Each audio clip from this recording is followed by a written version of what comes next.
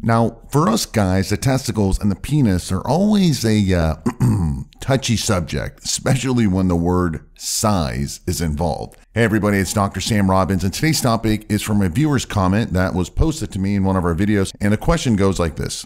Hey doc, I've been using AlphaViril for 7 months now. For sure my libido is higher, my erections are much harder, and I finally did a blood test after 6 months and my testosterone is higher as well. So I'm super grateful for the suggestion to use these vitamins. However, now that my wife and I are having more sex, she told me the other day that she feels my testicles are bigger. Now I haven't noticed it, but she said she can see it and actually feel it. So my question is, does testicular size affect your testosterone levels?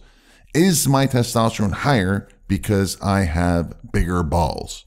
All right, well, first of all, I'm glad things are better between you and your wife and yourself. Now, most guys honestly just won't admit or share these feelings, right? Especially with other guys. So it's good to let, other guys watching this video know that, that if you don't feel confident about all this stuff, like your libido and erections and testosterones and the concerns you have, that you're not alone. And, honestly, women share a lot more. It's the opposite of us guys. And as your wife stated and shared with you, yes, testicular size can mean higher testosterone levels, but only if it's done naturally and done endogenously. Endogenous means from within. In fact, one of the ways AlphaViril works, the supplement that you're taking, is it signals your testicles and to produce more testosterone. This can therefore cause an increase in testicular size because your testicles are working more.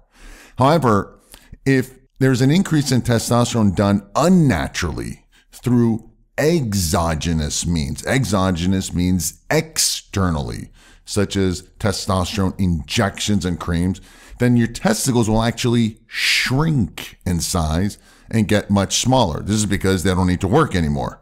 And some men on testosterone will actually have much smaller testicles to the point that it almost goes kind of like back up inside your stomach.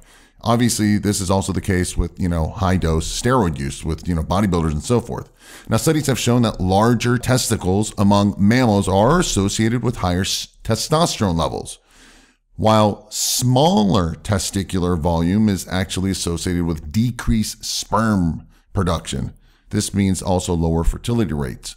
Additionally, as you age, you get older, testosterone production tends to drop as your testicles start to get smaller. Of course, now the question is, how do you increase your testosterone levels naturally, endogenously, right? So you don't have to take testosterone creams and injections and all that stuff so your testicles shrink.